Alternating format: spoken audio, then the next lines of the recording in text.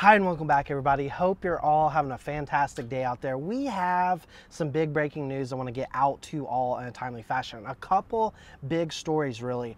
All I ever ask is if you do want to talk about Ripple and XRP, guys, you know what to do. Drop an X, smash the like button, and share the video. Let others around the world know what is truly happening in this digital revolution, as I want to show you something kind of comical but very serious as well at the end of this video. But first off, I want to start with this.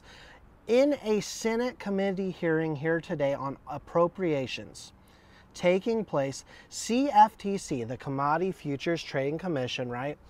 Chairman Rostin Bonham has said that 70 to 80% of all cryptocurrencies are non-securities. Now, he's been quite friendly to the cryptocurrency industry, especially opposed in contrast to Gary Gensler, who is essentially at the beginning was saying everything's a security pretty much. And then, you know, obviously he's been getting smacked around in the court system.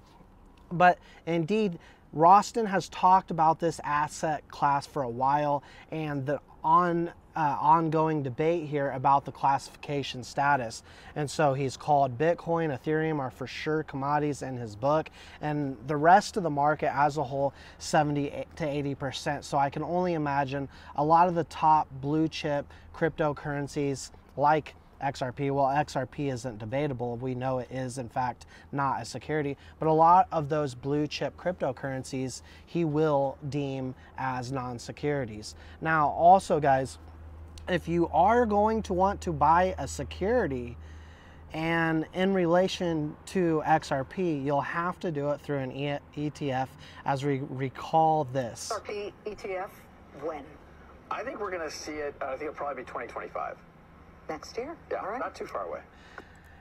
CEO Brad Garlinghouse talking just a couple months ago about the ETF that is coming for XRP in the future. I will say that this was said a while ago, and I do believe with everything going on right now, especially with this being an election year, with everything going on as far as classifications, regulations, and so forth, with everything speeding up, I believe that XRP ETF is coming much sooner than we had initially thought, and even Brad himself. Now, CTO of Ripple, David Schwartz, recently confirmed that XRP cannot be dirt cheap, right? We must hodl our XRP if we want to see those life-changing gains. He talked about recently how this isn't a deviation of anything he said in the past. And so a lot of people will get words twisted and so forth.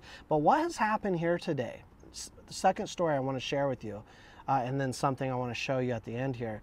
X, right, formerly known as Twitter, has obtained money transmitter licenses for payment services, and check this out, 31 states here in the United States, right?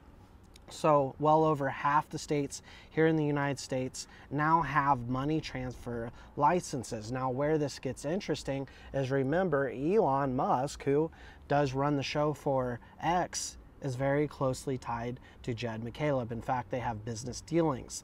What is happening behind the scenes, right? Jed McCaleb, who of course helped create XRP and XLM, what is happening behind the scenes?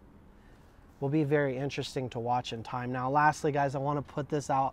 The SEC is going to lose, and $10 will happen in a blink of an eye for XRP. Who is bullish on XRP as we see Mr. Gary Gensler in a headlock